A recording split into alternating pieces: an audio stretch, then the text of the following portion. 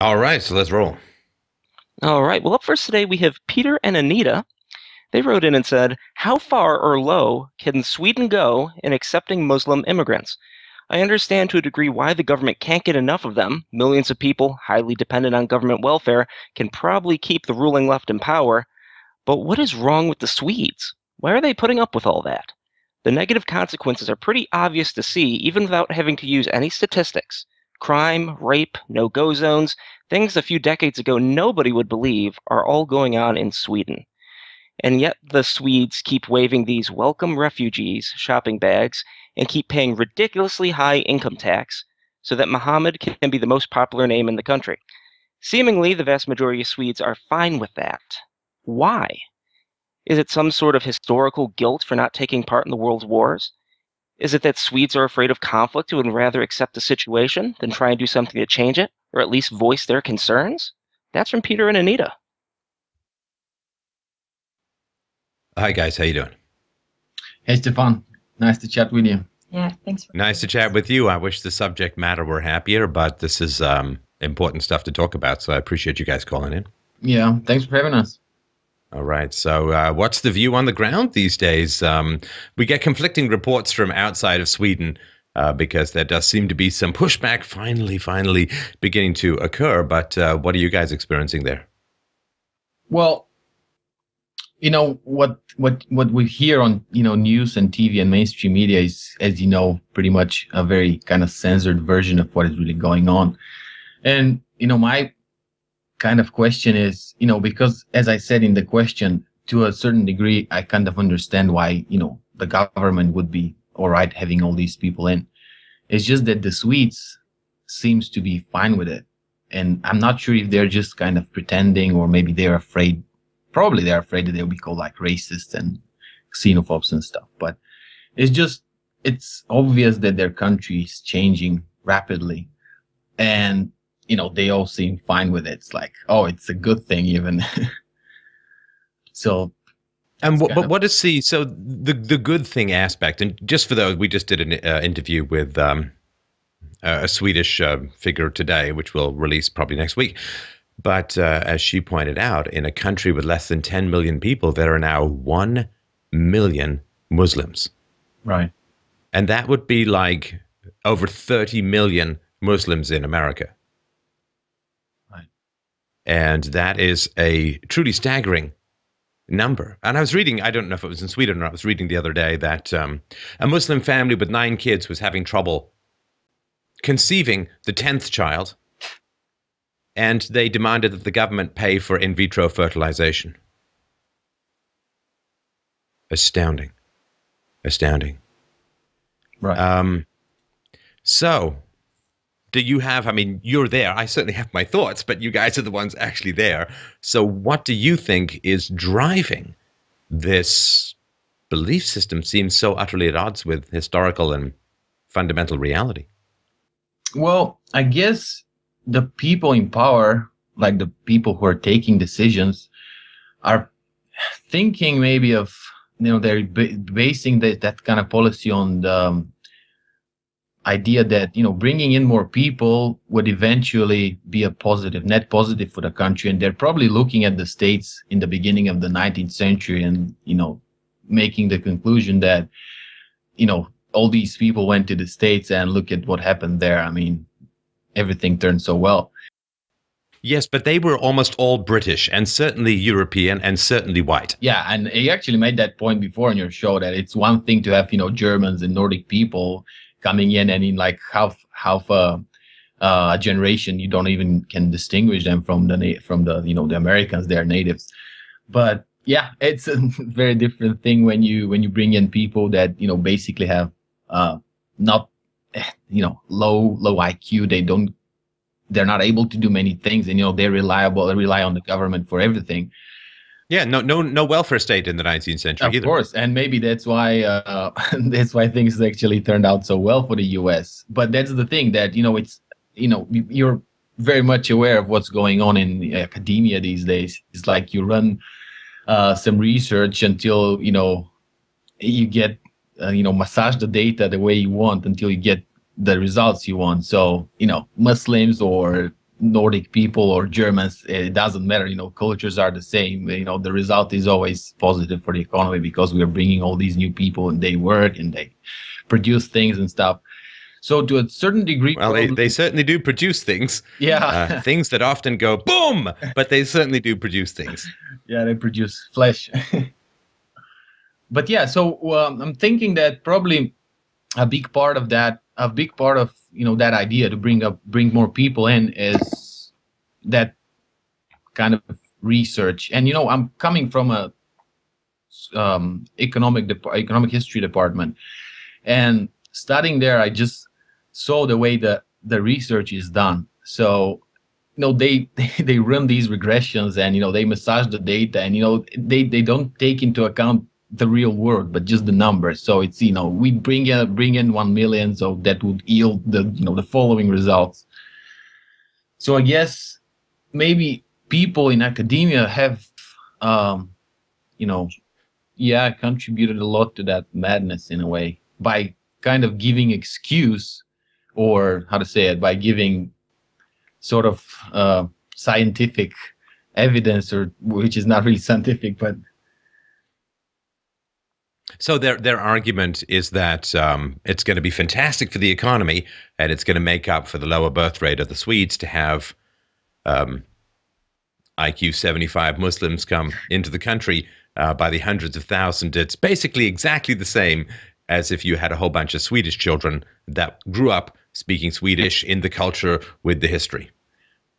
Well, yeah. I mean, the problem is that when you look into the numbers, I mean, these are just numbers. I mean, but behind those numbers, there are actual people. So if you don't take into account that these numbers are actually people and people are different and things like that, I mean, you're not obviously coming up to the right conclusion in the thing. I mean, I think everyone understands that if the population were 90% Muslim, it would be a Muslim country, right? Right. I mean, they wouldn't be sitting there saying, well, there are still 10% native Swedes here, so we're going to not put in an Islamic country. We're not going to impose Sharia law out of respect for the 10% minority Swedes. I mean, that has never happened before in the history, to my knowledge, of Islamic conquest. So I think everybody understands that 90% is an Islamic country. I mean, and so 80% is an Islamic country, 70% Islamic country, 60%, 50% plus one, on your way to an Islamic country. So 10%, okay, but it's not hard to run the numbers and say, okay, given the Swedish birth rate and given the Islamic birth rate, how long until the Muslims are a majority? And it's not long, right? Well, but, if you do that kind of research, you would be a racist and your research would not see the world. Oh, it would. It just wouldn't see it in academics and the mainstream media. But it certainly would see the world because there's the internet, right? Well, sure, but maybe, wouldn't be considered serious enough to turn into policy, or, maybe. But this is just numbers. I mean, numbers can't be racist, right? No, of course not, but it's... and the fact that Islamic people want an Islamic country, that's not racist. I mean, they've done it to more than 50 countries already. Oh, tell me about it. I'm a Bulgarian. So, I mean, it's not racist to say that Islamics prefer, or Muslims in general, prefer Sharia law to Western legal traditions. No, but I personally think that one of the main issues is that Swedes and maybe some Swedish politicians naively think that these huge waves of immigrants are going to assimilate. Even politicians are always bringing up the mass immigration to happen in Sweden in the 90s, coming from the Balkans and Yugoslavia because of the civil war. And in that huge group, there was a rather large group of Muslims there as well, although they were Europeans, but they were Bosniaks. And they're often saying that, well, look how this group assimilated. And most Bosniaks in Sweden today, they're working. Their kids are speaking Swedish. A lot of them are even married to Swedes. And I think they're using that as they're trying to extrapolate and say, well, that will happen probably again. And what was the, I don't know much about that, of course, if anything, but what was the number of people who came in from Eastern Europe, Anita? I think that during 92 92, 93, when the largest group came, it was around 80,000.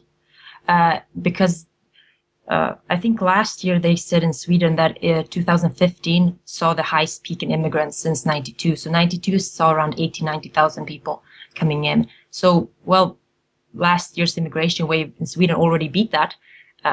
But well, and I don't know if anybody knows, but I would imagine that the birth rate is a little bit lower from Bosnia, from Bosnian people than it would be from African or North African people.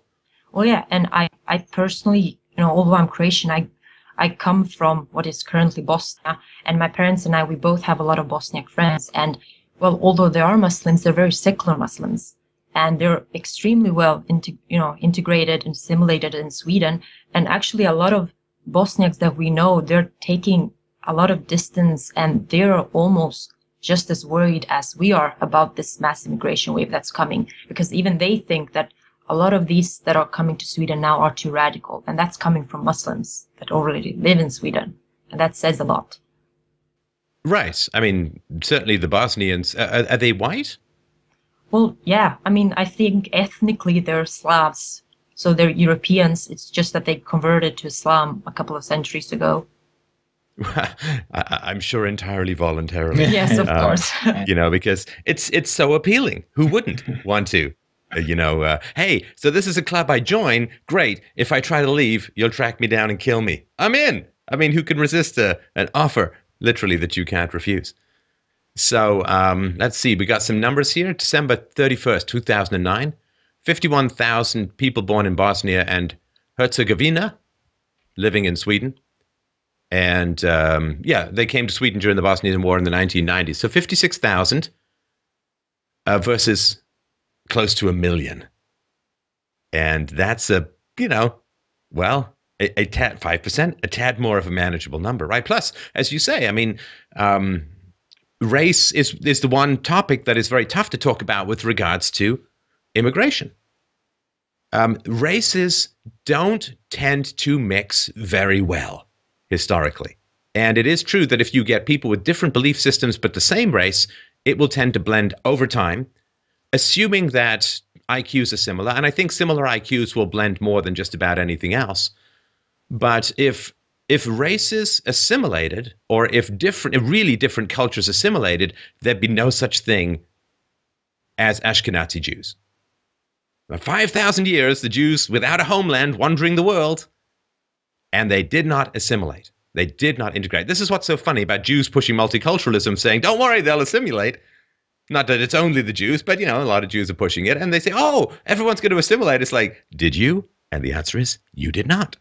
You maintained your own cultural, tribal, historical identity, even without a country, even with being kicked out of dozens of countries, even with persecution, even with. So Ashkenazi Jews of all people should know that integration, well, it ain't a walk in the park for a lot of cultures and groups. And the stronger the in-group identification, the more difficult it is to integrate. The welfare state, of course, creates a mode of economic non-participation in that you can survive without participating in the economy of a country. That reduces the need to integrate. And language barriers, of course, significantly reduce the need to integrate. And if your kids look different, fundamentally, it's just tougher to integrate. We're tribal species, and race differences are not insignificant, not just culturally, but in terms of biology. No, that's true. That's true. And I think that, as I said before, Swedes are a bit naively thinking that past successes in immigration is going to, it's just history is going to repeat itself. And Sweden has a really successful history of immigration, everything from, pure labor immigrants through the 50s, 60s, and 70s, and then the immigrants during the 90s. And it's just a very, very sensitive topic in Sweden to talk about race. So no one really talks about these immigrants. Compared to where it's a no problem topic. No, but they just don't like when you refer to this as a different racial group. You just refer to them as refugees. And you just compare them to others who have successfully assimilated in Sweden, but you never, as media never would mention the fact that this is a person of a different ethnicity, of a different race. You just don't talk about things like that. Sure. And look, I understand that. I mean, if you take the premise that race is merely a social construct, if you take the premise that there are no fundamental differences between the races, then it would be irrelevant to talk about race. Like, again, if you accept the premise, then it follows that, right? I mean, if you'd say, well, we'd love to have some immigrants, we just don't want short people, that would be a little bit confusing unless your country is Basketballville or something like that, right? Because height has no particular reference point as far as intelligence goes or anything, or integration thing go. But so given that we understand that height is bald versus hirsute or whatever it is, big boobs versus medium boobs versus small boobs. I'm just talking about men here because I'm getting older. I got to worry about these things. But if you were to look at inconsequential characteristics and say, well, we don't want short people in here, we don't want bald guys in here, and we don't want, women with big boobs or whatever, right? So then what would happen is people would say, well, that's kind of an irrational prejudice because those things have fundamentally nothing to do with your capacity, whether you're going to succeed or fail in Sweden, right? That would be so. If you accept the premise, which has been pounded into everyone for decades, well, basically since the communists came up with a strategy called "Let's cry racism" all the time in the 1920s. Then if you believe that race is a social construct, that the brain size differences between the races, that the amount of white matter in the brains of different races being different levels, if you believe that the IQ test that discriminates between the races or differentiates between the races, if you believe that has no effect, or all of this is just arbitrary, all of this is just made up, then of course it makes no sense to say, well, I have a problem with this particular, or I think there's going to be a problem with this particular race. That's like saying, I just have a problem with short people. That's obviously a pretty irrational bigotry, unless you're a woman who likes to wear heels and wants to keep looking up a guy's nose all night. So if you accept the premise that race is just a social construct, then all concerns about different races are racism. And that's the beauty of that. If you embed that in people's thinking, then anybody who's got concerns about the races, well, they have to be racist. So, and the question is, can anyone chip away at that basic argument? Bill Nye just recently posted about this. A race is just a social construct. It's like, I don't know if he knows that the races have different numbers of vertebrae. They have different bone density. They have different amount of twinning. They have different gestational periods. The children of the babies and children of different races develop at different rates.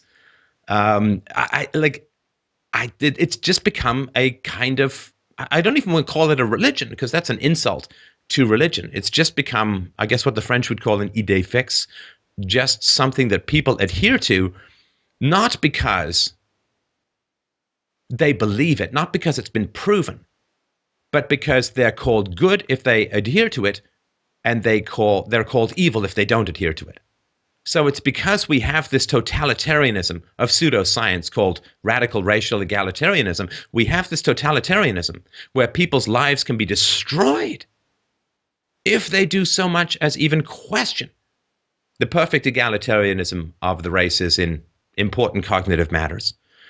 So we already have a kind of totalitarianism in place, and that's why it's impossible to fight a totalitarian ideology like Islam, because we already have a totalitarian ideology called political correctness.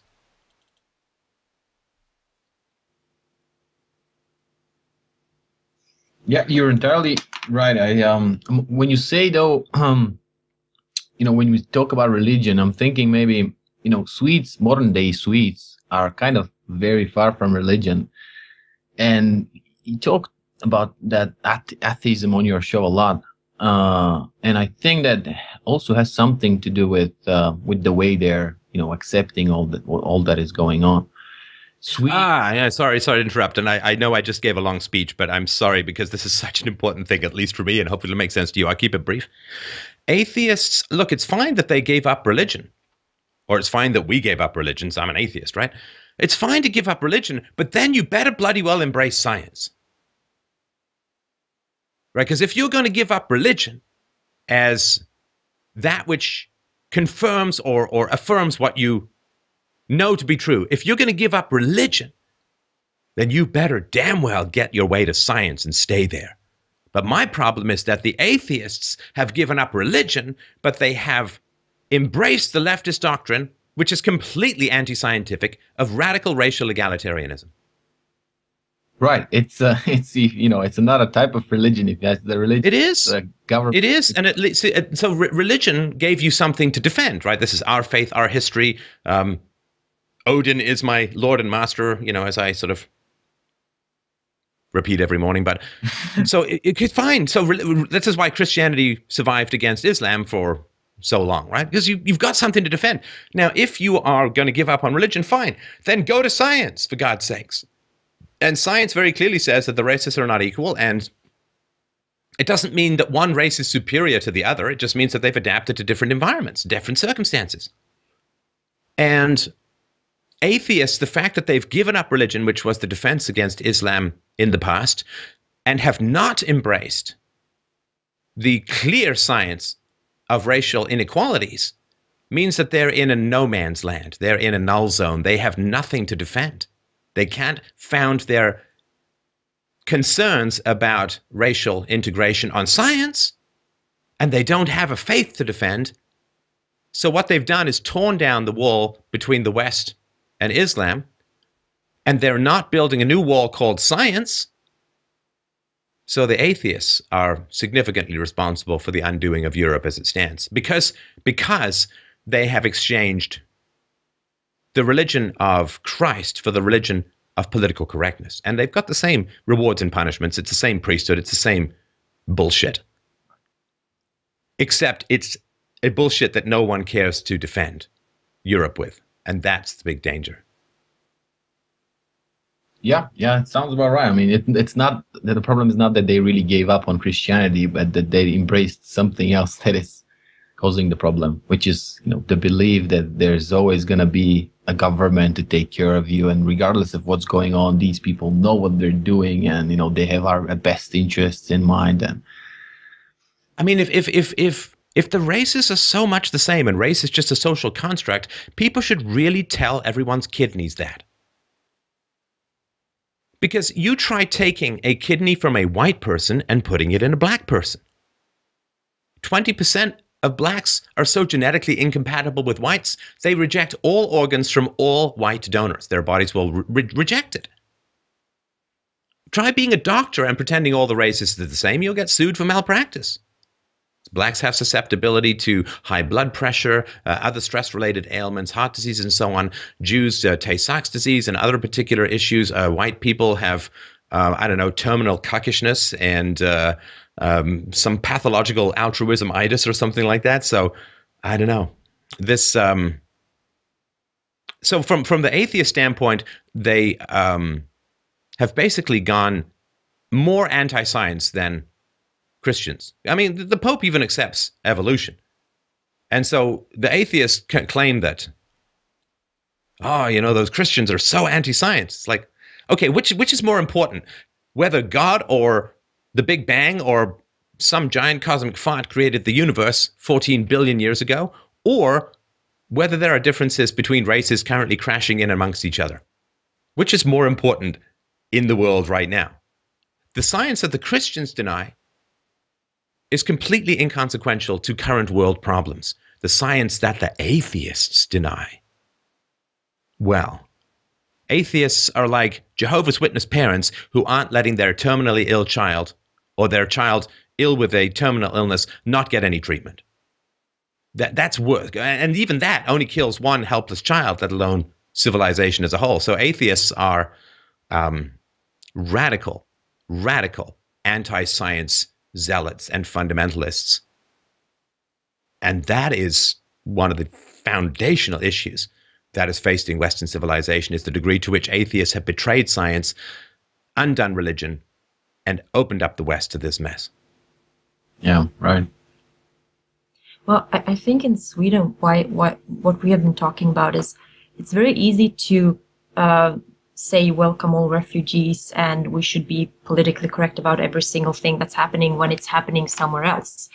because then you don't see the actual consequences of what's happening. But in Sweden, so much has changed recently. I mean, I grew up in the 90s, and although I know the 90s were probably very different everywhere, but it's been a radical change in Sweden and also in Swedes, I would say, from, just in 15 years.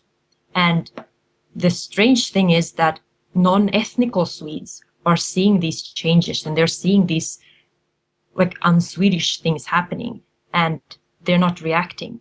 And we were thinking, is it maybe because they're scared of reacting, or they're scared of speaking out? There seems to be some kind of not just political or media censorship, but there's a censorship even in, amongst friends, amongst family members even. Like, no one talks about things that are important. And if you touch upon a sensitive topic, people immediately say, oh, I'm sure it will get better. There's nothing we can do about it. And then they change the topic. So it's like people are scared even to discuss some things, which just really makes no sense. Well, it's magical thinking, right? Mm-hmm. It's, I have a lump, but if I don't go to the doctor, I'll be fine. Lump keeps getting bigger. If I don't go to the doctor, it's just magical thinking. And unfortunately, nature is not kind to fantasy. Now, I can tell you most likely why the politicians are doing it. As far as the Swedes go, we'll come back to that. But as far as the politicians go, I don't know. Hopefully you guys haven't, but have you ever known an addict? Well, of course. You're gonna have to face it. You're addicted to love. No, what? Okay, so what's your addict story? Well, I've had friends that like drugs and stuff, and had problems with it. But are you going to say that it's the power, and they're addicted to power, and they would do anything, even probably ruin themselves in order to get more power? You mean the politicians? Yeah, the politicians. Yeah, and this is something that's really important for people to understand. That political power is an addiction. It is an addiction, and not just it's like an addiction. It is an addiction. As you rise up in the hierarchy, you get additional dopamine hits, and you become addicted to it. It's like cocaine. And we all know that there are addicts who will sell their own mothers into slavery in order to get their next hit. And the people who are currently in power want to stay in power. Do they care about 10 years from now, 20 years from now? No, any more than any addict cares about 5 or 10 years from now. They're just looking to keep the high of political power going for themselves for the next 5 minutes. And confronting the challenges that face Europe right now is very likely going to deprive them of their hit, of their drug of choice, political power. Or it has that risk. Well, sorry. And so they're addicts, and they don't care about the long-term effect, because addiction is basically screwing up your life for the sake of immediate pleasure, and that's what politics has devolved into. Sorry, Peter, you were going to say? Yeah. Are you sure about that? That they will end up ruining themselves in a way, because if they manage to stay in power because of the immigrants or whatever, they would still be living in their fancy Stockholm neighborhoods where you cannot even see anyone that is not blonde. So, oh well, yes, but that's not going to last forever. But they'll just escape. I mean, they'll just go somewhere else. I mean, they're rich, they're powerful, they have political contacts. They'll just go emigrate somewhere. They'll just leave behind a smoking Sharia crater of former civilization. They'll just jet off to someplace new. Right.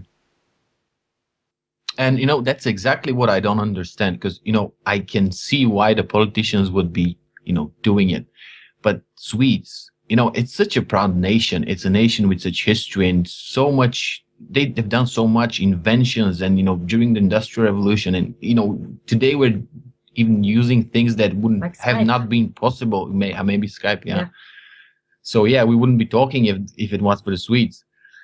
And these people, they're not like dumb people. I mean, they should be seeing these things, and I just my mind cannot kind of bear it. Or why would they put up with all that in such a manner? And you ask them, or journalists will ask them something about it, and they would just say everything's fine, everything's perfect. See that says here refugees welcome. I just don't get it. I'm going to read you just a sentence from a study. It says, protecting the welfare state that generations of Swedes have built does not seem to be a priority for the Swedish Social Democrats. Some have long claimed that the Social Democratic affinity for immigration has to do with the party's desire to fill the country with election cattle. And fuel has now been added to that fire. Muslims often seem to vote for the left, studies show. For example, 93% of French Muslims voted for socialist President François Hollande, and almost 90% of American Muslims voted for President Obama. So why is President Obama allowing or encouraging or facilitating or funding the import of 250,000 Muslims into America every year? Because he wants the voting base. And leftists are running out of good arguments, so now they just need to put their fingers on the scale to stay in power. You know, if Muslims are the drug dealers of your political crack, well, you'll just bring them in to stay in power. Right, but so they just want the governments are all left in Europe. They're all radically left of center, and the Muslims will vote for them, which tells you a little bit about something about the compatibility of leftism, which is a totalitarian ideology, and Islam. And so they are importing these people to stay in power. And why do they need to import them now? Because the lie of the welfare state is reaching its end point. The lie of the welfare state. Like, the question is why? Why is this ideology of radical racial egalitarianism so common among the left? Well, for a variety of reasons, but not least of which is the basic fact that if, let's say, North African Muslims are not compatible with Swedish culture, and let's say that they said, okay, we're going to put a hold on this, we're going to put whatever they would do, right? Well, then what? How on earth is the replacement rate in Europe of 1.3, 1.5, 1.6 children per couple, counting the immigrants? Let's just talk about the whites, which is far lower. How are all of these pensions and unfunded liabilities going to be paid for by a generation who demanded every benefit from the state but did not breed the taxpayers necessary to pay for those benefits?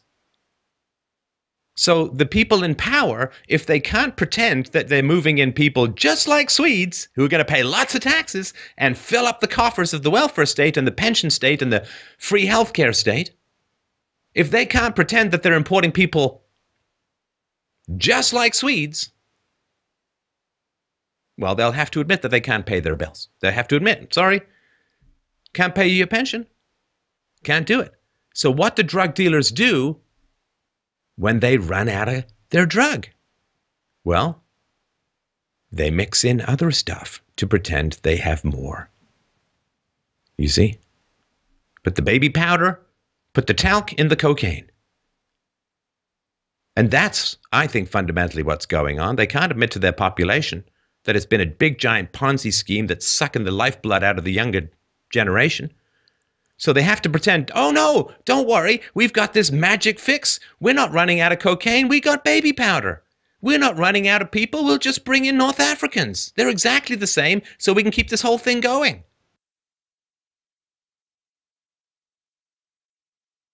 Well, I guess you have a point here because, you know, Swedes generally believe in the welfare system. I mean, I don't, and I think it always 100% ends up badly. But Swedes have that, you know, the memories of the 50s. God, you don't know. Sorry to interrupt. You don't know your own history, and I hate to be annoying and put it that way. How old is Sweden as a country? Well, quite old, I guess. 800 years or so? Yeah, something like that. Well, it's not thousands. All right. It's between 800 and 900 years, right? It's a really, really old country, right? Of course, yeah. Okay. For what proportion of Swedish history was there a welfare state? Very tiny. It's like after the Second World War, I guess, but... Right. Actually, I think a little bit before if you count other aspects of it. Okay. So for the vast majority, for like over 90% of Swedish history, 95% of Swedish history, no welfare state. Then you got a welfare state. Why? You're right about that. I'm not questioning it. I'm just saying. No, but why did you get a welfare state? Because if you don't know that, you won't know how to oppose it. Well, you got a welfare state after the Second World War, because Not when, why? And it's the same answer across the entire world. for more power, I guess. No, politicians always wanted more power. Well, in sort of to create dependency in the population so that you kind of keep them with Yes, something. but that's the mechanics. But why then, right? Why just then? Why not, like if it was just 60, 70 years ago, why not 600 or 700 years ago? Why not 100 years ago? Why just then?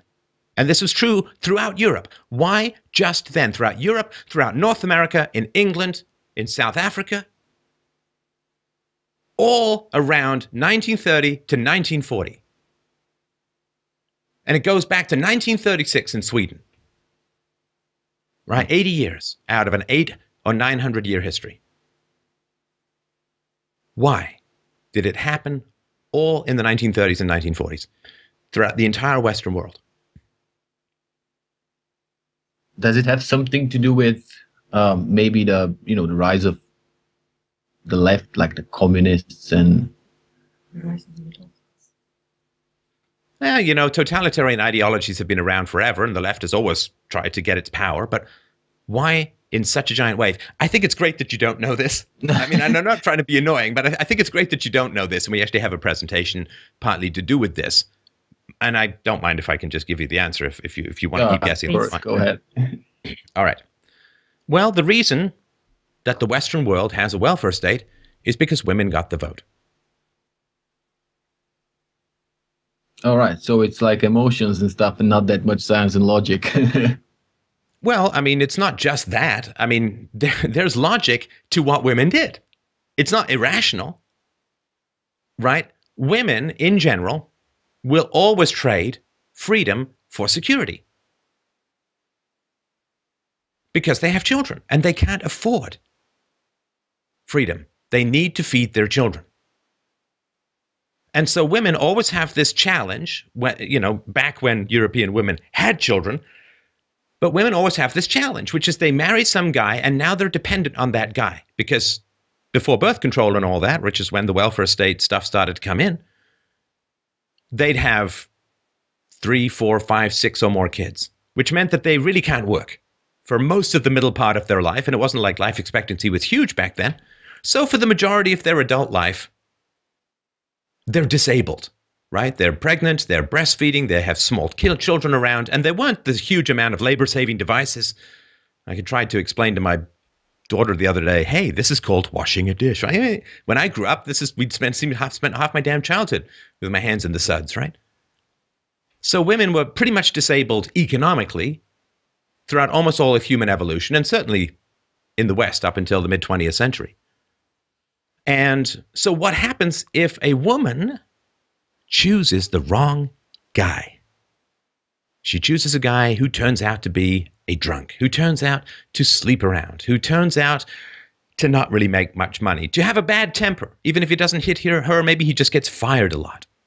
But she's got children. What's she going to do if she can vote? Vote for someone who will support her instead of her husband. Right. Because having a husband is risky.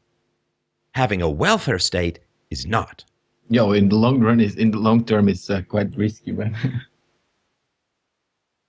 And this happened within 10 to 20 years of women getting the vote. Every single Western country that I've looked at had a welfare state. It makes perfect sense. It started with retirement benefits.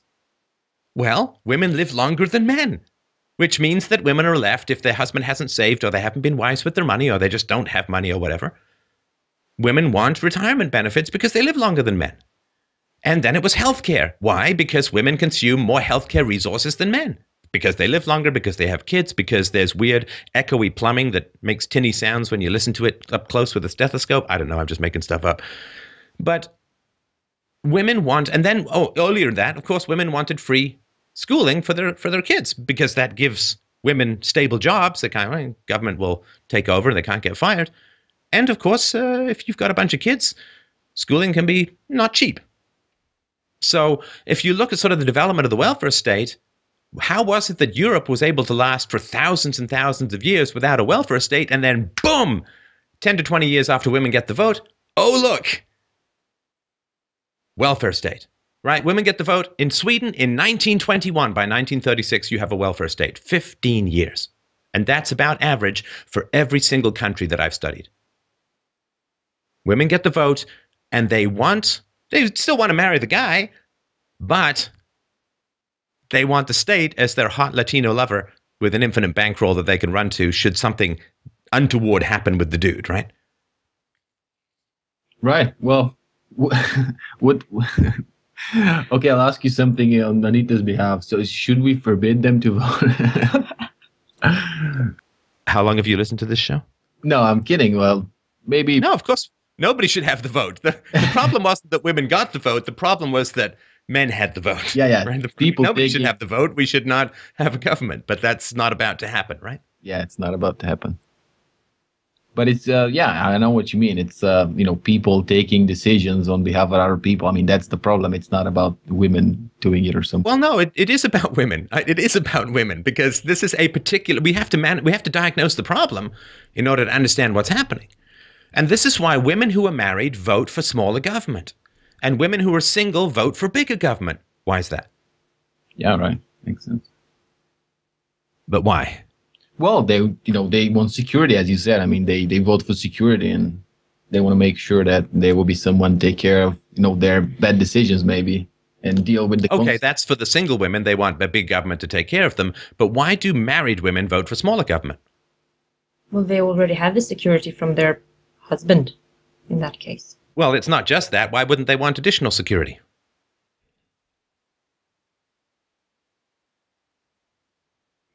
Never thought of it like that. Yeah, me too. I never really thought of it like that. But well, if a woman is married, she's probably at some point either has kids or is thinking of having kids.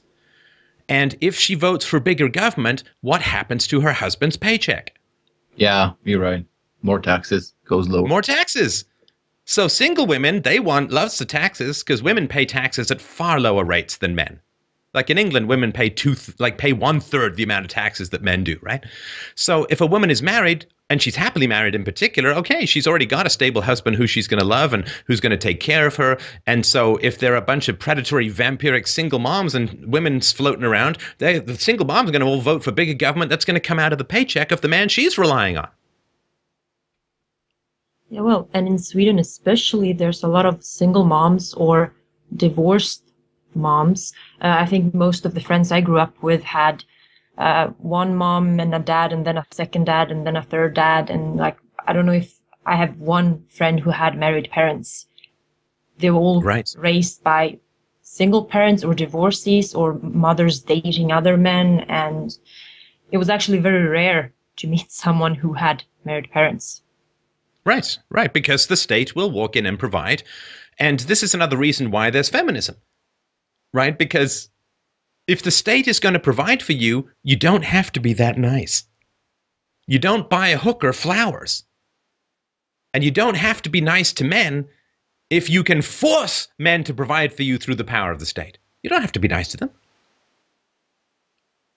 You can speak shit about them all you want. You can call them assholes, chauvinist pigs, misogynist, racist, patriarch. You can spit on them all you want. Because normally if you spit on someone who would voluntarily give you your money, they won't give you the money. So that's going to limit the amount of nastiness you can generate because you got to survive. But if the government is going to force men to give you money, that's like the government forcing women to give men sex. What's going to happen to the flower business? Well, it's going to take a little bit of a dive. Well, and I think in Sweden especially, there's maybe because we have such a strong feminist movement here, although I do not agree that what we have here is a feminist movement, men are viewed as very disposable here. Well, and they are. They are. They totally are disposable because they're cattle and they can just be forced to do whatever the women want because women outvote men. Sorry, go ahead. No. Just like another case from my past is that we had a neighbor who was Greek, but he had been living in Sweden for most of his life, and he was married to a Swedish woman who had a child from an earlier marriage. She got a child with him, And when that child was like 3 years old, and they seemed to have a perfectly happy marriage. And then suddenly one day he said she just wanted a divorce because she wanted to live her life again. And, Sure. she just left him with, she would sometimes come and visit the kids. And it just seems like she just dropped him and just moved on to the next guy. Yeah, because Western feminism and the state has turned marriage into a Soviet factory. Nobody cared to work that much in a Soviet factory because you get paid either way. And so in a marriage, the woman's going to get paid either way. She gets paid if she's there. She gets paid if she's not. She's going to get the money either way. So unless you totally love your job, you're just not going to show up. I mean, ask most people what happens when they win the lottery. They win the lottery, they say, take this job and shove it. Right? Because they don't want to go in and drive around the forklift truck or milk the Cambodian sex cow or whatever it is, right? You guys know. Anyway, so if women don't have to show up to the job called wife, they get paid either way. Well, unless they totally love their husbands, which they can't do if they've always got one foot out of the door because the government's saying, shaking its purse over on the street corner saying, come here, big boy. I don't know. I just mixed up my genders, but you know what I'm saying. So women don't have to show up to marriage to get paid. And so it's just like a Soviet factory. They pretend to pay us and we pretend to work, except with the state, they really do. So now we have this radical matriarchal society because women outvote men. And women are the primary school teachers. I assume that's as common in Sweden as everywhere else. Like 96% of the primary school teachers are women. So you have a radical matriarchy in the West, a radical coercive fascist-style matriarchy where the government pillages and destroys men for the sake of providing security to women. And what's happened is,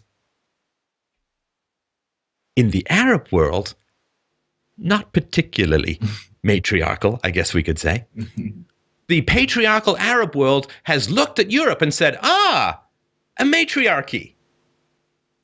Easy pickings, boys. Easy pickings. That's the somewhat upsetting thing here in Sweden is that I think 99% of all the women you could ask on the street, are you a feminist? They would say, yes, I'm a feminist. Of course, I'm a feminist. But they concern themselves with what they think are feminist issues, but they do not want to look into what they should be looking into. The other week, it was not even Swedish media. It was international media because they would not write about something like that in Swedish media, but that on a refugee center somewhere in Sweden, they had allowed a 14-year-old child to be married to a 20-something-year-old man. And this did not happen in secret. Like the Swedish taxation service was there and registered them as a husband and wife looking for permanent asylum in Sweden. And I'm just thinking like, okay, you have all these proclaimed feminists in Sweden who are, proclaiming their independence and we're so strong women, but they do not look at what they don't care about these issues that should also, be included in the feminist issues. Yeah, I mean, they're not feminists. There are no feminists in the West as far as I would understand the term. Feminism is not geographical. Feminism is that which is supposed to promote the welfare of women. Now, women in the West are the most privileged women who have ever existed in the history of the universe. Ever, anywhere, anytime, any place, I don't care. Women in the West are the most privileged and almost pampered women who have existed anywhere in the universe. So feminism has clearly done its job. And in fact, you could argue it's done its job too well when we've got schools that are heavily gynocentric, that are drugging boys for misbehavior, which means boys are just broken girls. Let's drug them until they have tits. I mean, it's just crazy, right? When you've got a 60-40 ratio of women to men in higher education, and feminists aren't saying, whoa, a little too far. Let's back that up a little. No, if feminists really cared about women, they would be focusing all their attention on Africa and the Middle East because they would care about women. And so when you have in South Africa a third of men admitting to having raped a woman, and when we have no idea what the rape rates are in Saudi Arabia or other Middle Eastern countries, because under certain versions of Sharia law, it takes 4 male relatives to confirm a rape. I mean, it's insane, right? So if feminists really cared about the safety and security of women around the world, then they would be focusing on where women are genuinely hard done by, which is to paint with a very broad brush, with the exclusion of Israel, Africa, and the Middle East. That's what they would be focusing on, right? So why don't they? Why? Yeah, because they don't care about it. I mean, We were actually talking. Well, no, that's tautology. Why don't you do something because you don't? Like I say to my daughter, why did you do that? She said, because I wanted to. It's like, I know. That's why you like, but why did you do it, right? Why don't they care? Because they say they care about women's issues and women's rights and so on. Why are they focusing on nagging men about spreading their legs a little bit in the subway? Mansplaining. Sometimes men over-explain. Like, why aren't they focusing on the real rape culture that's occurring in South Africa, or why aren't they dealing with issues that are going on for women in Islamic countries? because it doesn't benefit them. That's close to a tautology, but in what way does it not benefit them? Well, these feminist issues like mansplaining and stuff, women in a way are, kind of fighting for, maybe having quotas in, CEO positions and things like that. So maybe they're thinking that by being feminists and, going after these issues would sort of result in some, getting something, getting something out of the government. Like we'll have certain quotas for, women bosses. So you get it.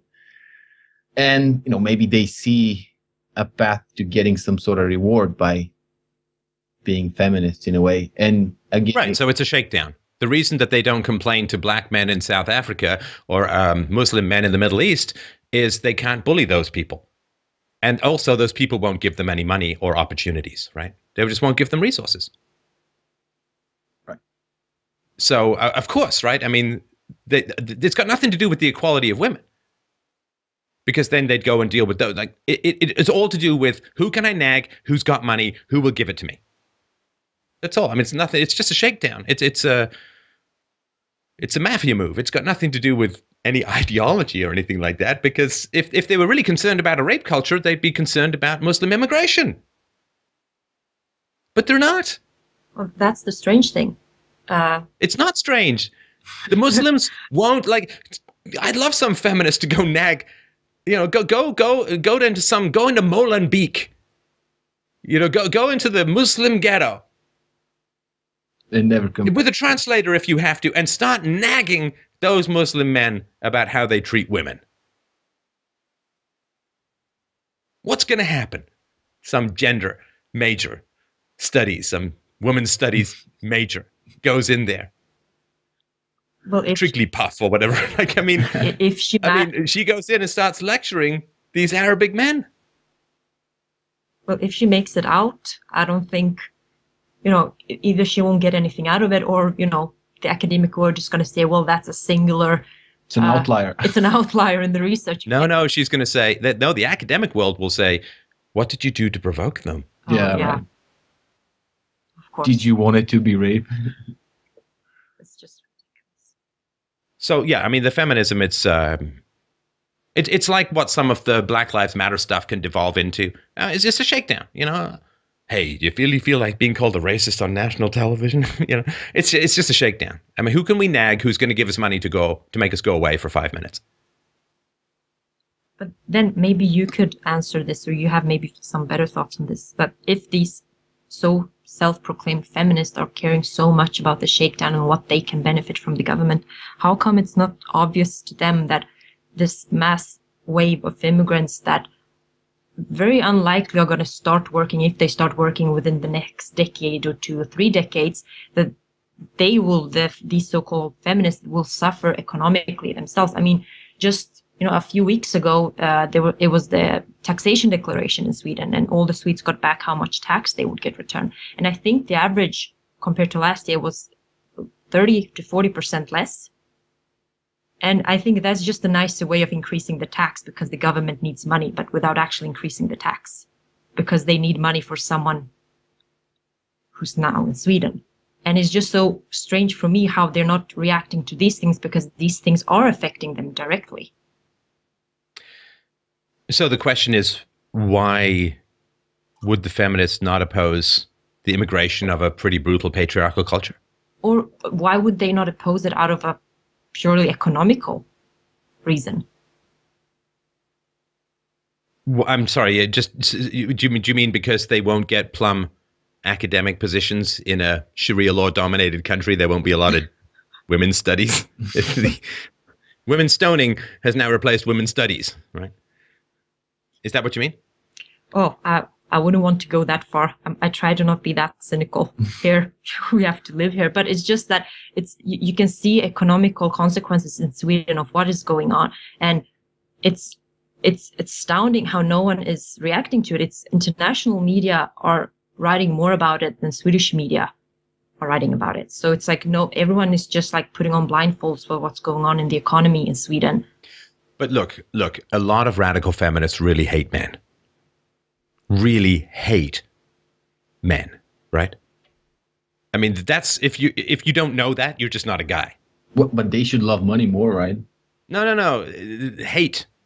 Look, I mean, hatred is not economical fundamentally, right? I mean, to take an even more extreme example, Hitler hated the Jews to the point where, it helped him lose the war. I mean, these irrational hatreds. The communists hated the middle-class kulaks so much that they murdered them by the millions and then provoked mass starvation in their own country. Hatred is not something that is balanced by economic considerations, right? Right. So you mean so what you mean is that they hate men so much that they would even consider, turning a blind eye to what's going on? No, it's worse than that. You're such a nice young lady. Beautiful. For now, right? But no, I mean, no, it's worse than that, because anybody with half the brain of a goose can see where, if unchecked, where this is probably going to end up going, which is some sort of civil war, right? Now, are the feminists going to be strapping up and marching down Main Street? No. It is fundamental, and I've talked about this in the Gene Wars presentation, but it's fundamental to our selected species that they enjoy creating conditions which destroy K-selected men. Feminism is pure our selection, which is why it's so hostile to men, and in particular to fathers, and to K-selected men, right? To Western white men usually. Because if you can destroy K-selected men, you create the environments which cause the R-selected gene set to flourish, right? So if the feminists really hate men, not all, but the feminists that do hate men, well, this is going to probably get a lot of men destroyed, right?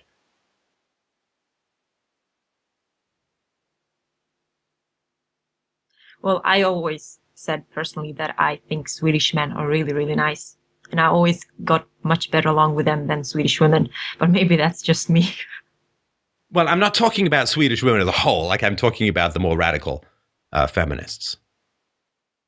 But there is an age-old, and you can see this all over the animal kingdom. There's an age-old reproductive strategy that females of a species pursue, which is to provoke a fight between men and sleep with the winner. And I'll tell you this, you want to hear something even darker? Go on. Oh, yes. We've not hit the bottom yet. Going down, Mr. Tyler. But yeah, there's one level. I put this forward as a very, very tentative thesis. And I'm, perfectly happy to be shouted down with cries of perhaps legitimate outrage. So, but I'll put it out there. Are you ready? Yes. For a Western man, would you rather live as a patriarch in a Muslim country or under a gynocentric, radical feminist, state-driven matriarchy as it stands? Is that really a question? First one, of course. Okay, good. I'm glad you took that one up, Peter. Please, would you like to expand upon this so I don't have to? Well, I'm kind of living in Sweden, and I, see the men here. I mean, the men in a way are often more feminine than the women. They're broken, right? They're Really broken. I can share some experiences. Before I met Anita, before we started dating, I was interested in other girls as well, and I had some very weird experiences when trying to hit on a girl. Yeah, it's like I'm gonna go there with all my brilliance, and I would just say something that would be a compliment that you're sexy or something like that. I mean, I wouldn't say it in a rude way or anything. And the answer would be something like, "Oh my God, I know that I am. Who are you to tell me that?" Which is just like, all right, okay. I'm the gender that you're sexy for. I mean, it's like you put a beautiful picture up and you say to the guy who says nice picture, "Who are you to tell me that?" Yeah, exactly. Well, why did you anyway? Okay. Anything else? Oh no, but that's what I mean. That it's just the roles are kind of turning here, and the men are the complete opposite then. The unfortunately Swedish men, which can be really nice, they rarely dare to approach you when you're outside, whether it's a bar or a cafe, unless they've had something to drink. I mean, of course, this is a very crude generalization, but my experience is that Swedish men are very hesitant, and maybe it's because they have bad experiences of, women around them of being told that you shouldn't do this, you should let the women speak, you should let the women walk before you, etc., etc. But they just seem so careful and afraid that they're going to offend someone by saying something. No. It's not afraid of offending. I mean, and sorry, I hate to interrupt you, but it's not like Anita. It's not that they're just afraid of offending. No, they're afraid of rejection. No, they're not afraid of rejection. Men have been dealing with offending people and being rejected for hundreds of thousands of years. No, and I'm no expert on the laws in Sweden, but just from what I've seen in other Western countries and some of the stuff that I've studied, to do with John Ghomeshi trial and the mattress girl and Lena Dunham and this one that went on with UVA, University of Virginia, where there was this claim of serial brutal rape with broken glass, and all turns out to be mostly nonsense, apparently. If you look at this as a whole, a woman can wake up one morning and decide to destroy you. And she has a damn good chance of doing so. Right? She can just go to the police. She can go to the campus. She can go and complain. She could just wake up one morning and decide to destroy you. And if it's more than one woman and they're colluding, they can do that. And even if you somehow survive the onslaught, your life is destroyed. No, that's happening. I know it is happening. That's happening all the time. In middle school, there were two girls who were having an argument. A male teacher went in between, and I just think he just like gently pushed them aside. I actually saw it. There was no inappropriate touching or anything going on. And the next day, I think he was suspended because they had reported him to the police for sexual assault. Right. And now his life for the next 5 or 10 years is a complete nightmare. And even if he's eventually vindicated, his life is destroyed. It's like it seems like it's become almost possible to use that as a threat if you don't do whatever. Almost possible. No, it is possible. It is definitely definitely possible.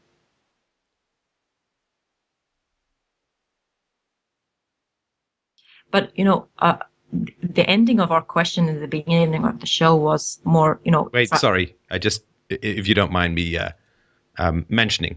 Yes. And this is something that women are generally not, it's not visible to a lot of women, but men know this stuff, right? So this is a boy in high school.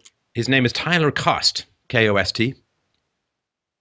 He's been in the Pinal County Jail for over 550 days on what looks more and more like an anti-male hate crime. So a group of high school girls all accused him of being a serial rapist. And so he was arrested, and he was not allowed out, of course. And what happens? What has happened? Well, apparently they watched some movie where girls conspired to destroy the life of a guy. And this guy was kind of a player, and he's a good-looking kid.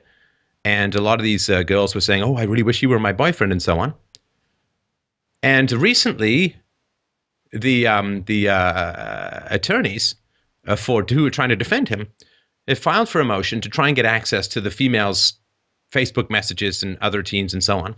According to court documents, the attorneys believe the messages show a plot to get revenge on this guy for being a player and claim the victims hung out with him in order to carry out the plan. The defense's motion to compel evidence, in the defense motion, one victim sends a message to the others that Coast needs to be, quote, taught a lesson. Another victim posted, let's fuck with his mind and his car. The same victim also posted that he had never touched her, even though she later accused him of whatever, right? And it is a... Now, I don't know, obviously, what the answer is going to be to this. Maybe he was this, maybe not. But I do know this, that the women can virtually certainly do this and get away with it if it turns out that they lied. I mean, we just have to look at what happened to the accusers of John Ghomeshi to see that. And this is the incredibly dangerous fire that women and feminists as a whole are playing with. That when a generation of men grow up and see their fathers destroyed in the divorce process, destroyed, taken apart, bankrupted, living in their car, refused access to their children. People are always talking about deadbeat dads. A lot of those dads are deadbeat because they're not allowed to see their kids by the women and by the courts. When they read about Paul McCartney's ex-wife getting God knows how many tens of millions of pounds of his fortune, when they read about the comedian and great funny actor Dave Foley being torn apart in the court system. When men see all of this, when they see men being taken down like ducks in a chute, bang, bang, bang, bang, when they've lived it, when they've grown up with a man-sized hole where their father's heart should be, when they read about male suicides, which are very high, particularly as a result of divorce, when they see a system where men are broken up and sold for parts to feed women's vanity and greed. Hell, just walk through a mall. It's all for women. And of course, governments have a huge incentive to try and get as much money into the hands of women as possible because they'll spend it. It's good for the economy, creates jobs, none of that pesky spending which creates capital improvements for the next generation. No, get it into the hands of women. They'll spend it like drunken sailors. So when men see all of this in the West, and they see a system where they are the hunted, it is open season on men in the West. Get married, significant chance the woman will just divorce you.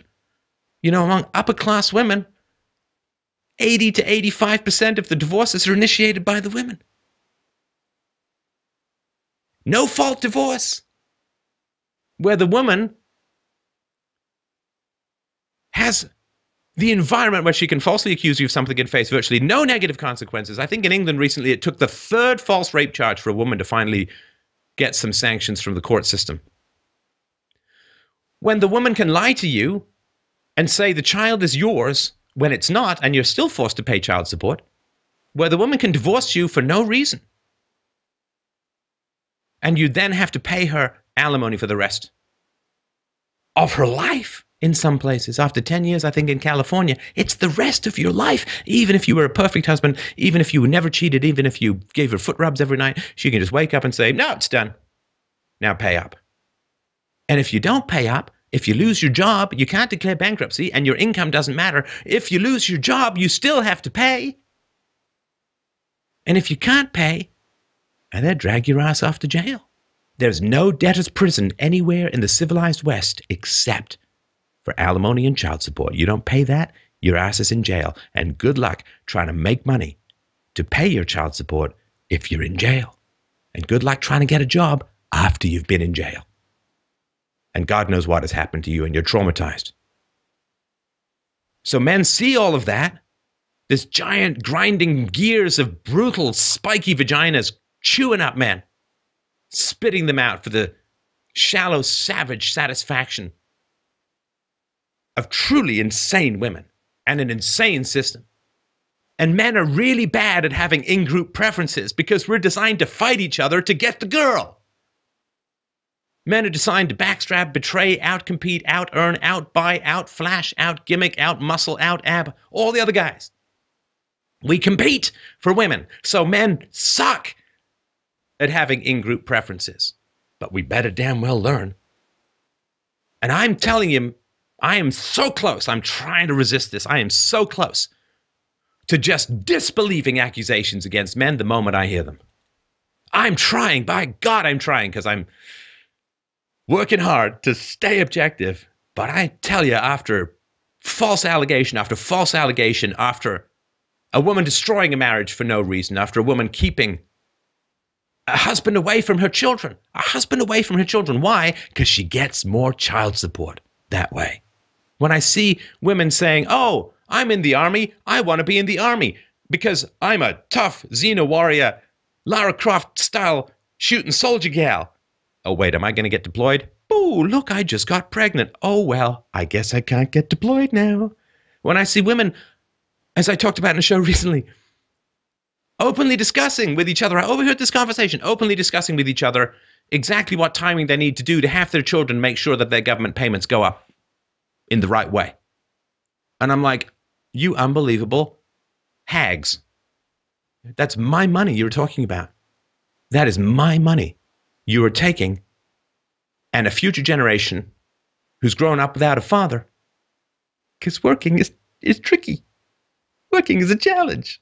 And you don't want to find a good guy because then that means you'll have to be a good woman. And virtue is even tougher than working. And so with all of this, a giant egg rolling down a ramp with fire and spikes and Vesuvius eruptions, a giant estrogen egg bomb rolling down, men tied to the train tracks, they can't even run away like Indiana Jones, big giant boulder of vengeful Valkyrie, state-wedded, cold-hearted femininity coming to crush men on the tracks. And you know what the Muslims are saying? Oh, we got it, bro. We can save you from that. And then the women turn to the men and say, well, you got to fight the Muslims to save us. I don't know. I don't know.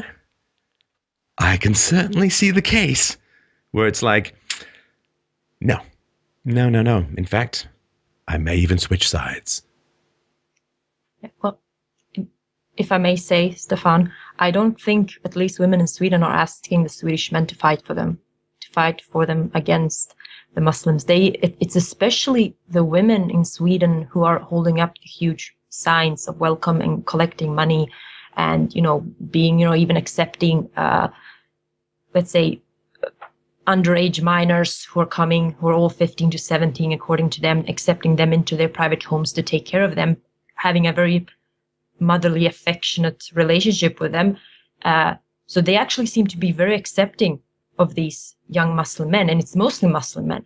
It's strange then that they seem to have this, they enjoy living in a matriarchal society, but then on the other hand, they seem to be so positive to men coming from a very patriarchal society.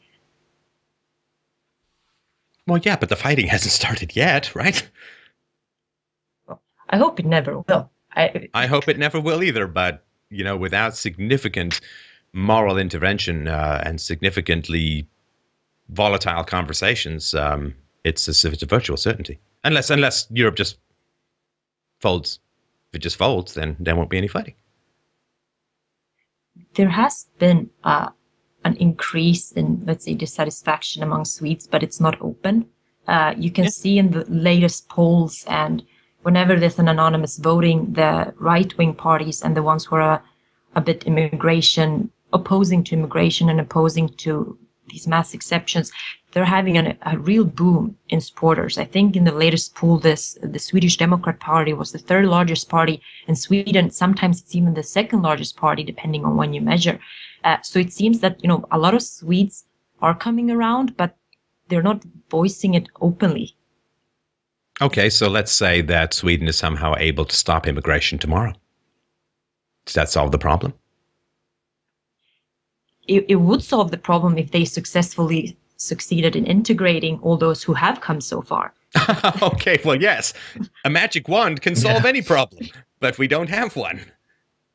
Yeah, well, since this immigration wave started, there has not even been that much success in integrating those who have arrived so far.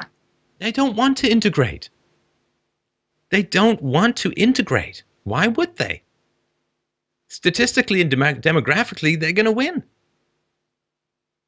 Why would they want to integrate when they can take over? Yeah, that's true. They don't want to, and they don't integrate. And it's not hard to figure out for people as a whole.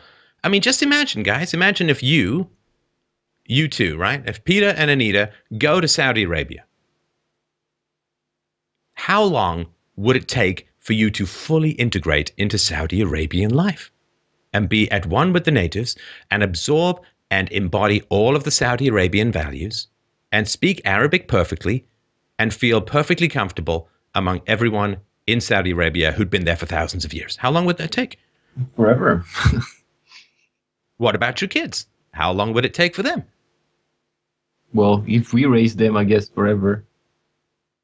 Especially if you didn't want to integrate. Yeah. If you viewed it as a bad thing to integrate. Let's say you have 2 daughters in Saudi Arabia. Are you going to teach them that women should be subservient to men? That women shouldn't have political or driving rights? Are you going to tell them that the penalty for adultery should be stoning? Are you going to tell them that unbelievers should be stoned to death? Are you going to say that public beheadings are perfectly sensible penal policies? No, No, you would find it reprehensible to teach your children those things. Well, that's a lot of the immigrants. They consider it reprehensible to teach their children Swedish values. There is a difference, though, I think. I think if we would end up in Saudi Arabia, there is actually laws that would at least force us to say, at least superficially integrate. Like, I would probably have to start dressing very differently. But there are no laws in Sweden at all that even forces the mildest of integration. I mean, even when I was going to school, the people who were Muslims got separate food in the schools. They didn't have to eat with us. They, even now they're opening actually prayer rooms in most of the schools. That when there's Ramadan, all the Muslims have days off, but no one else has days off. So it's more like laws are being made to accommodate for them and not as much as encourage them to integrate. Not at all. Well, Europe is paying them to not integrate. That's the welfare state. That's the benefits that they get for being migrants and refugees and asylum seekers and so on. If they fully integrate, they lose a lot of welfare benefits and have to work like everyone else. Why would they want that? Well, Stefan, that leads me to ask you something else, because you probably agree that the welfare state ends. I mean, as some smart people said before, you eventually run out of other people's money. So I'm thinking, when these people don't get what they're used to get, what happens? You mean the immigrants? Yeah. Well, they'll riot, of course. They'll riot, they'll attack, they'll try to create as much noise and discomfort and violence and aggression as possible until they get their way. They'll have a very kerosene-soaked tantrum. I mean, this is not hard to figure out. It's happened before, 10 years ago in France. It happens regularly in American cities when certain minorities don't get what they want. They'll just riot. Right, but and then your crack and all-powerful Swedish military will ride in with his pea shooter on his bicycle and try to restore order. That's true. extremely powerful. They'll drop. You know what? They'll just send in feminist cluster nag bombs. Hey, we're done. No, they'll riot, of course, right? And then they will escalate until they get what they want, until there's an armed confrontation. But how would they get what they want?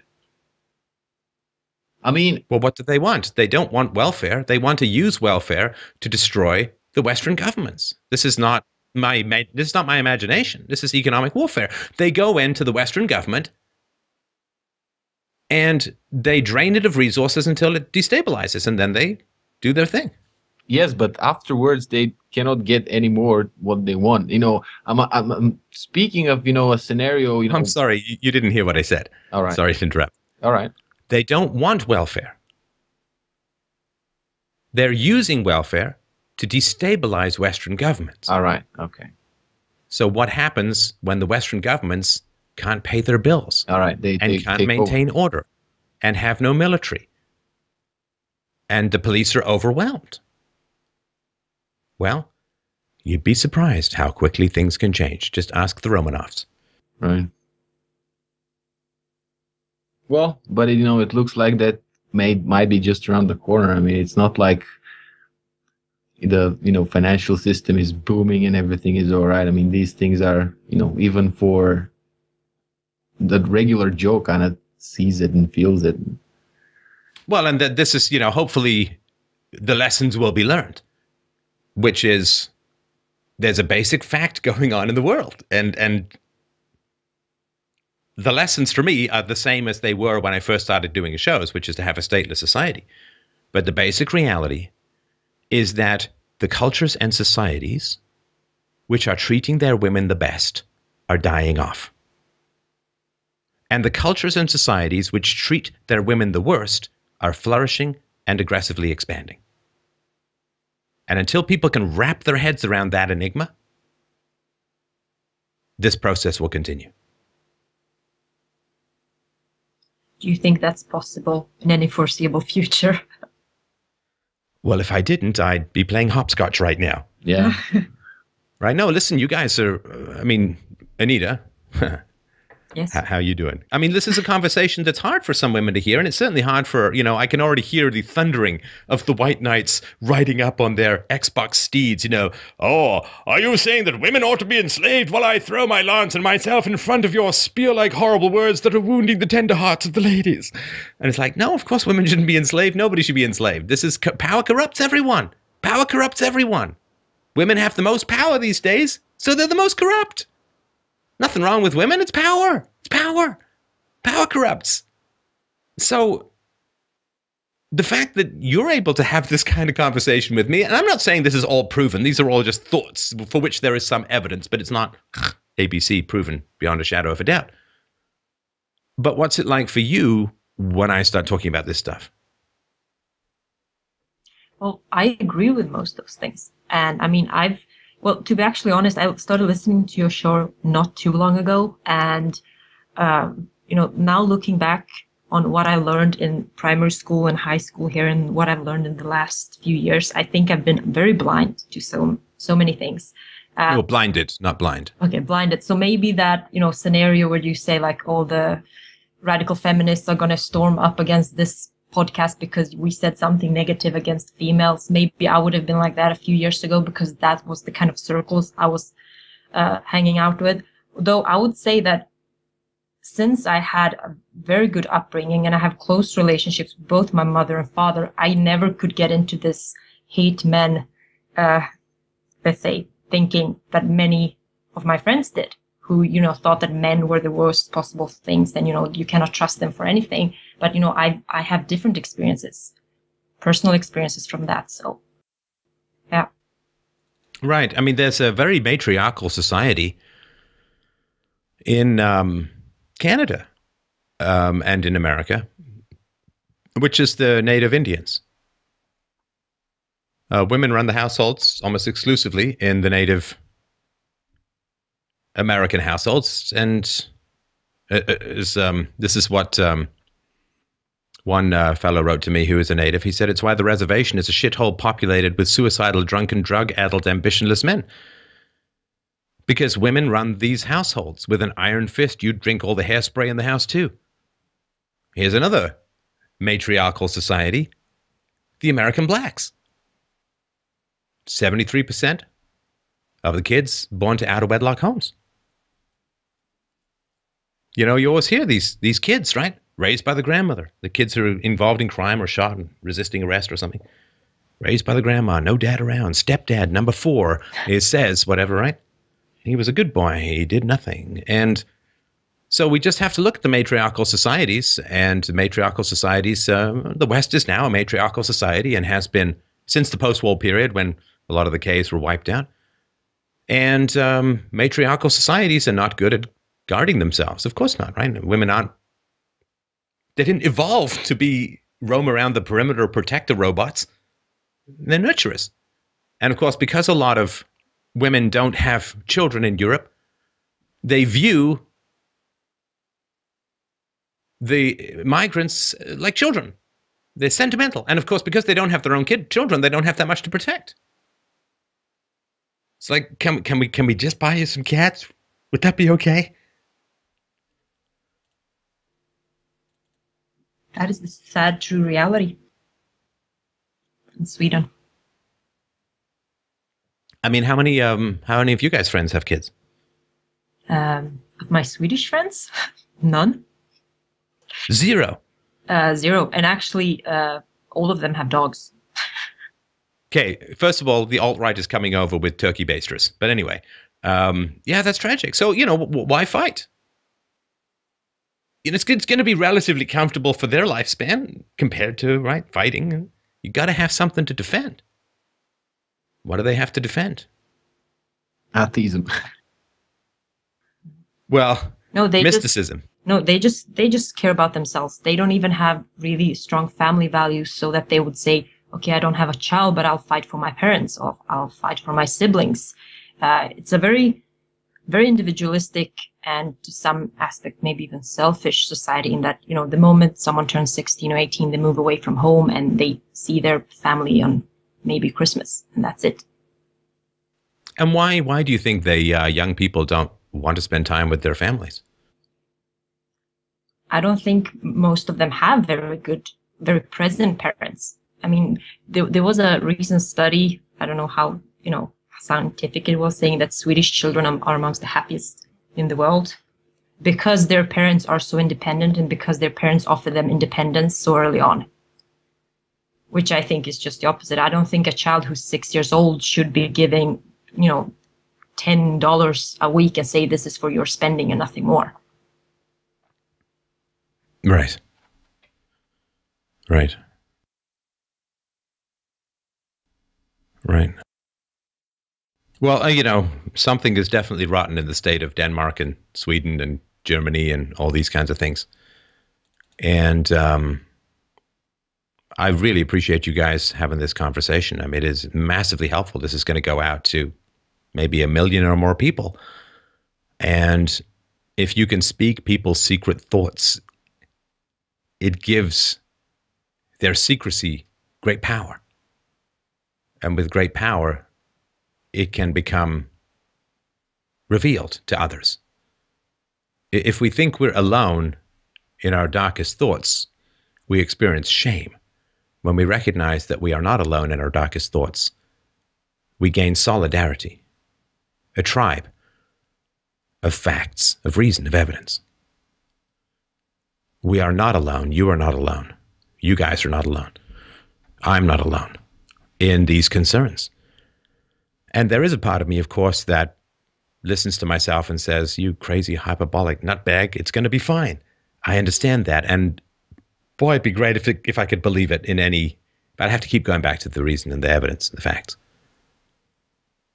And it has been left so long, right? Sweden decided in 1975 with no public consultation to become a multicultural nation in the same way that America decided, the Democrats, in 1965, with no public consultation and with specific lies told to the public about the effects of these policies, changed the Immigration Act to cut off immigration from Europe and open it up to the third world, decided to become a multicultural nation. And multiculturalism is fine as long as everyone in the multicultural society values multiculturalism.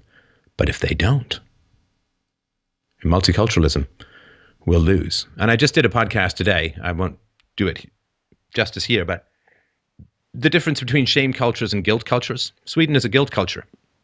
In other words, the values are internalized and you feel bad if you don't, but it doesn't need any external enforcement. Don't have to have guys going around with sticks to hit you if you do something wrong.